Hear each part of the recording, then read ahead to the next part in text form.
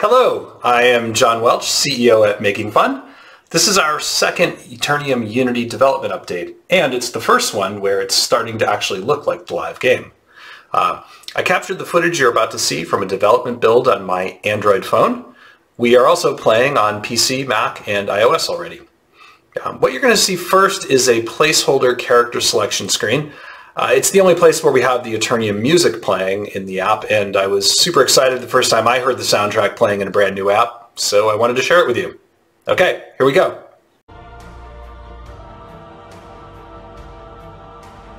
This should look familiar. Here you can see the hometown with the various NPCs. The only thing working here is the gate. Let's play. This is the exact level 1 from the live game, recreated in Unity. The various textures and 3D objects, or props, are the exact same assets as in the live game. We wrote import tools to bring them from the Marmalade environment into Unity. Everything else is new, for example, how the character moves and attacks, how the enemies behave, and the lighting and shaders that create the mood, including the look of the moving water. Of course, these are still works in progress, with the art team experimenting to get things looking at least as good as in the live game, and to leverage Unity's advanced features to make improvements where possible. While a ton of work has been done, there is still a lot of polishing required before it will look right. For example, if you look carefully at the beginning of the video, you'll see the fireball coming from the mage's stomach, not his outstretched hand.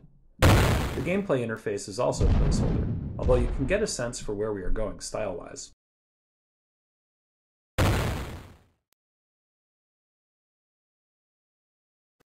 Overall, the way development works is we get things working technically before we polish the functionality or make them look pretty. So you can cast a fireball and it will auto-fire until the target is dead, but it will not yet hop to the next target.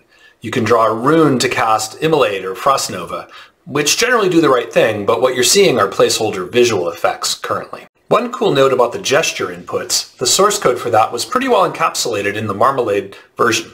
One of our senior engineers, Ismail Schellenberg, was able to leverage ChatGPT to do the initial translation from C++ to C#. He saved several days, producing final code in about a day that otherwise would have taken him 3 to 4 days. Unfortunately, most of the code cannot be ported in this fashion because the two environments are just too different. But we'll have our eyes open for more opportunities like this. And in fact, I just heard of another example from one of our other engineers that might make it into our next development update.